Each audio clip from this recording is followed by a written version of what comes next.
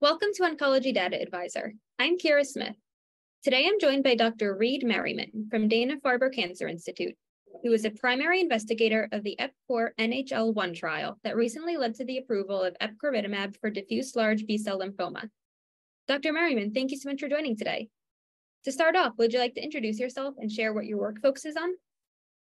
My name's Reid Merryman. I'm one of the lymphoma doctors at Dana-Farber. I'm a clinical investigator with an interest in immunotherapies for lymphoma patients. Great. Thank you so much for coming on today to talk about the approval with us. My pleasure. For some background, what makes DLBCL a challenging disease to treat?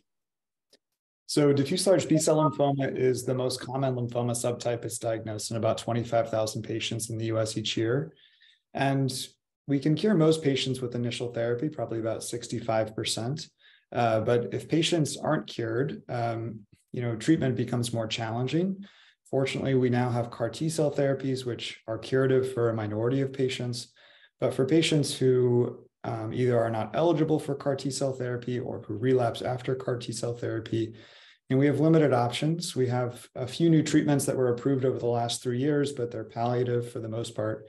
And often are not associated with long remission. So we really need new therapies, particularly for that multiply relapsed patient population. It's an area of unmet need. Definitely. Since you were one of the investigators of the EPCORE NHL-1 trial that led to the approval, what were some of the efficacy results and the kind of like the biggest highlights that led to the approval? Sure. So the phase 2 trial that led to the approval of Epcoritamab enrolled about 150 patients with multiply relapsed diffuse large B-cell lymphoma. It was a heavily pretreated patient population. Patients received a median of 3 prior lines of therapy. About 60% of patients had primary refractory disease. About 40% of patients had received prior CAR T-cell therapy. So a challenging patient population. Even so, responses were seen in many patients. The overall response rate was 63%.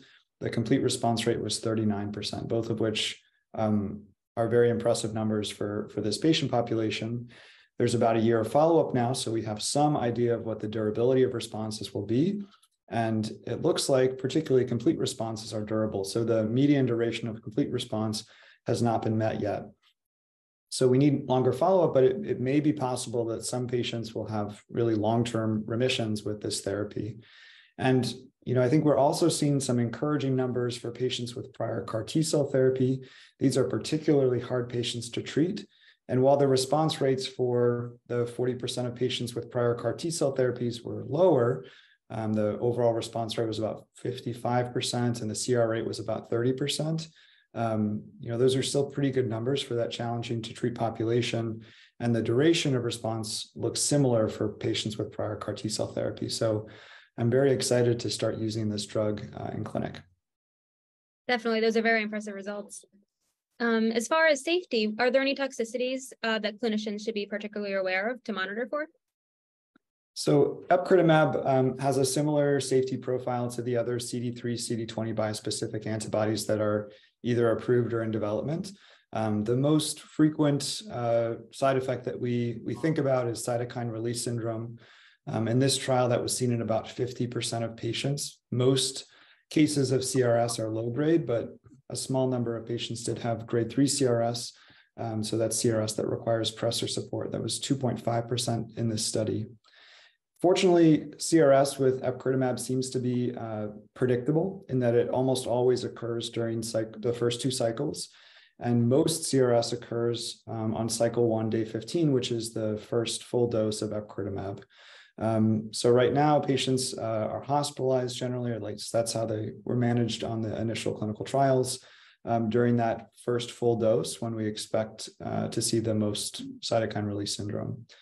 So that's a key toxicity that people should know about. And I think with time, we'll get better at predicting which patients to worry about CRS and which patients maybe we need to worry a little bit less, as we have done with patients treated with CAR T-cell therapy, where cytokine release syndrome is a common side effect. Unlike CAR T-cell therapy, we don't see a lot of neurotoxicity with bispecific antibodies, including Epcoritamab.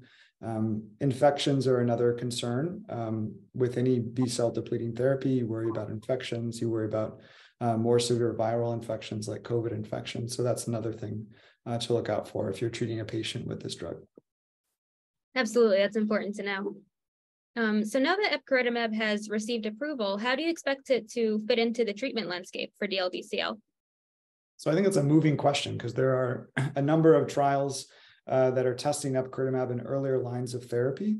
But right now, based on its current approval, I think this will be my go-to medication for many patients who are ineligible for CAR T cells or who relapse after CAR T cell therapy. So I suspect, like I said at the beginning, that's an area of unmet need. We have many patients who are left without many good treatment options. So I think epcoritamab will be used in those populations. Definitely. Well, that's a very exciting approval for this disease. So thank you so much for coming on today to talk about it. Of course.